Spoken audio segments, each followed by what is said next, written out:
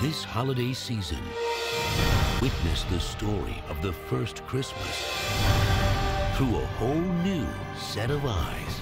I think it's gonna be like, if you grew up with the Nativity story, oh, it's just such a beautiful, like, new telling of it. So I think you're gonna find that, like, an excitement of being able to hear it from a different perspective. I know for me, that was definitely a pull. Bo? Mary, you're in danger. You need to listen to what I'm about to say extremely carefully. You ever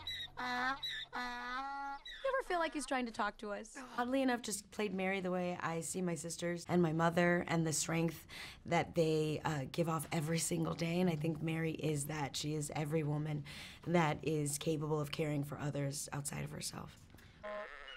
There's something seriously wrong with those animals. It's a really cool honor to get to bring Joseph to life and to be mixed up in this really cool assortment of awesome other actors and people that are bringing all the animals to life, which is the really cool new way of being able to tell the Nativity story.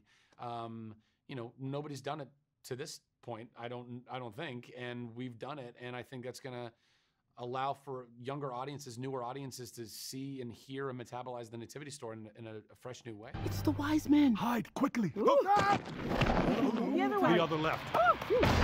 Deborah, are you okay? In The Star, I play Edith the cow, naturally.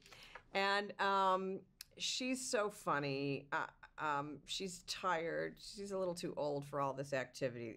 She doesn't buy any of this. And so she gets this wonderful surprise of The Star. So to have that kind of movie that the whole family can go to is what we're really hoping that people find, and that it becomes a tradition in people's families to watch this movie together. These talking animals definitely bring, you know, they bring an entry point for children that I don't think children have had with the Nativity story up to this point. Whether you subscribe to Christianity or some other faith or are of no faith, I think it's an empowering story nonetheless.